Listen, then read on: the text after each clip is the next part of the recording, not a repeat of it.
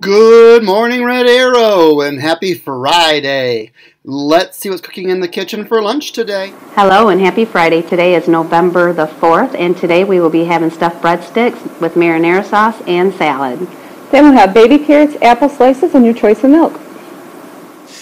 And we have a few birthdays to announce this weekend. Happy birthday tomorrow, Saturday, November 5th, to Daryl Hicks.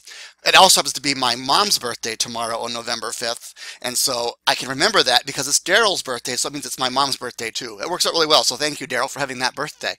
Also on Sunday, November 6th, we're celebrating these birthdays. Kaylee Hensley, Yahida Reyna, and Matias Torres. All of you enjoy your birthdays and come on down to the office for your birthday pencil. We have just a few announcements today. We have several subs in our building. The kindergarten team is doing some curriculum work in the music room.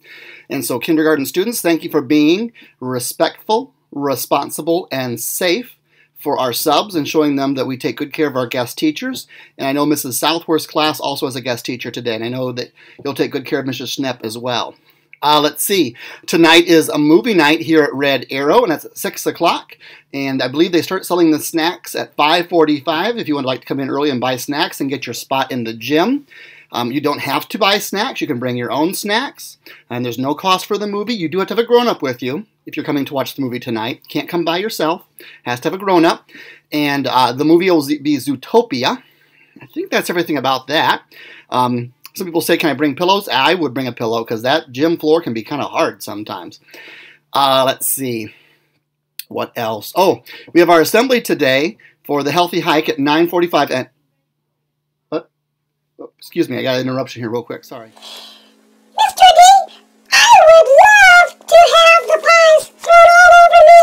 I think that'd be a lot more fun than having you take the pies. So please let me take all the pies. Well, there you go. I didn't expect that at all. That was a big surprise. So it looks like we'll be pieing Mrs. Babb today rather than me. So, hey, thanks, Mrs. Babb, for volunteering. I really appreciate that. One more announcement that the time is changing on Sunday. So everyone remember to put your clocks back 1 hour. We fall back. And we'll see everybody, of course, at normal time on Monday, but it will feel a little bit later in the day. I think that's everything, I believe, now. And so let's go ahead and check in and see what the choices are today for Would You Rather. And now for Would You Rather, Radically Repulsive with Mason. Would you rather have an extra eye on the back of your head or have an extra arm on your back? Ooh, what would you choose? I'm thinking if I had an eye on the back of my head, I'd just always keep like the hair out of the way so I could see. And the arm would be really handy, so I could scratch my back whenever I wanted to. Or if I drop something behind me, I could pick it up easier. So I'm going to go with that extra arm on my back because I think that'd be pretty cool. What about you? What would you choose? Time will tell. I don't know why I said that. That makes no sense, does it? Oh well, it's Friday. Let's see. I think that's everything. So at this time, would you please stand for the pledge? And now from Mr. Vatt's class to help us with the pledge, we have Elliot. Cameron. I pledge allegiance to the flag of the United States of America and to the republic for which it stands, one nation, under God, indivisible, with liberty and justice for all.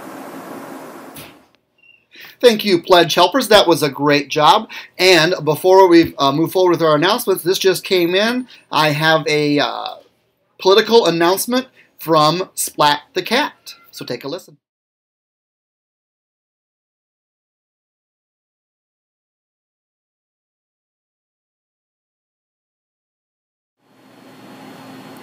The most interesting man in the world. Action. Good morning. I normally don't read books about cats, but when I do, I love reading Splat the Cat. It is very interesting, especially when you get into the story about Splat the Cat. This commercial was paid for by the Super PAC for Splat the Cat. please vote Splat the Cat for president. Thank you.